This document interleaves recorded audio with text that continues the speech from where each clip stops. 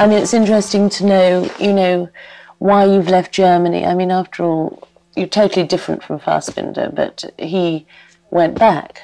I mean, he came here and then went back to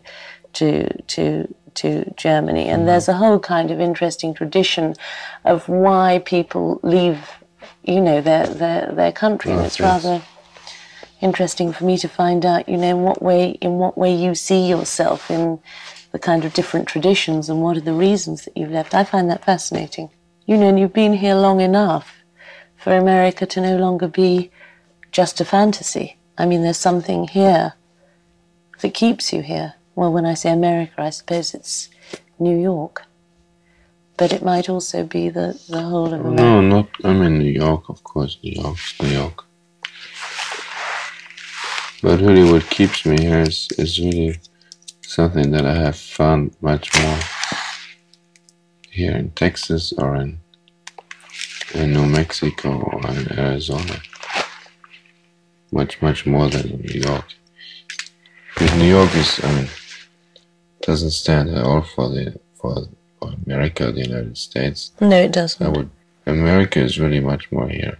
Texas, the places where we've been shooting lately, and also those empty places in between Texas and California, Arizona, New Mexico.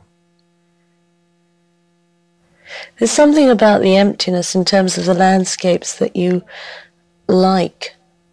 I mean, there's something that's come up a lot in your films, but, you know, when I was thinking about these brush strokes and everything, and I was trying to work, I mean, I'll see what the film's like when it's out, but in a lot of your films there's this kind of fascination with certain kinds of emptinesses and modernity and urban landscapes, and I can't actually describe it, but I think that you managed, I mean, well, obviously so does Cameron, managed to make these things somehow quite magical, although they're so alienating in lots of ways, but...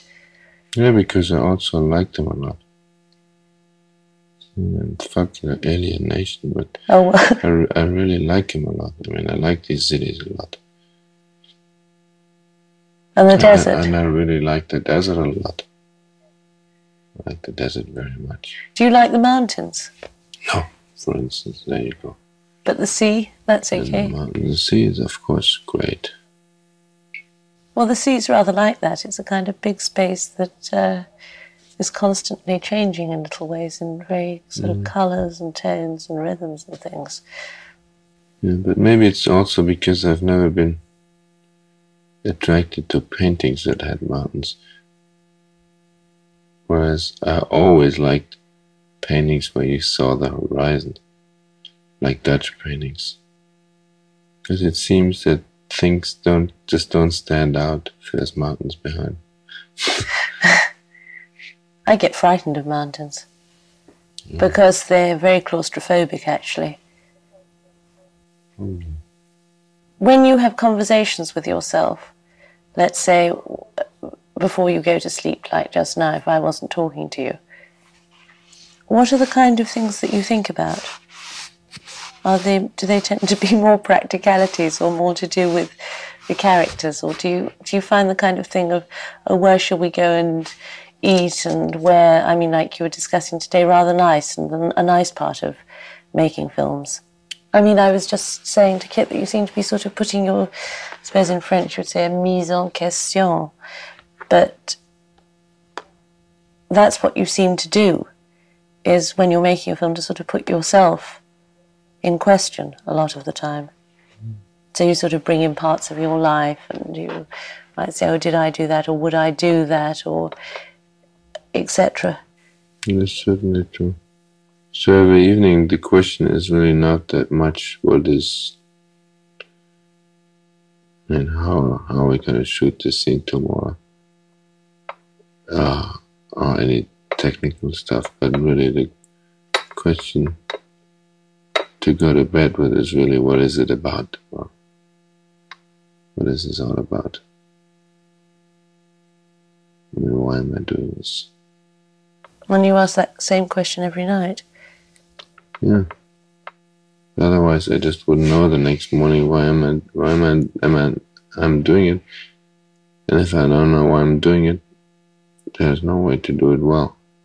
By why, you don't mean in the larger sense. I mean, I hope you don't do things like saying, why am I making this film, in a kind of, you know, that's, you make it sound as if it's... No, I'm talking about not the film in general, but the next day's work, so like tomorrow we go to this little town, which I have seen by sheer accident 3 months ago, and I've been back once. And we're making this whole trip just to shoot there, we're losing a whole day. Mm. And nothing much happens there anyway. And he gets drunk because there's no motel. They end up spending the night in a laundromat, which we could have shot anywhere in the world.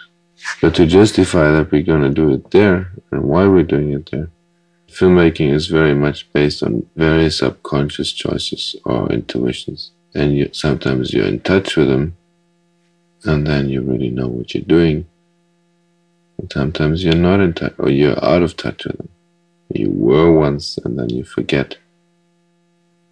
With this whole, I mean, because somehow that you need, I mean, this energy to make one image after another for 10 weeks and 20 every day, so that in the end it tells a story. So it needs a lot of energy. The very process of just putting one, each day adding another little line here and there and there.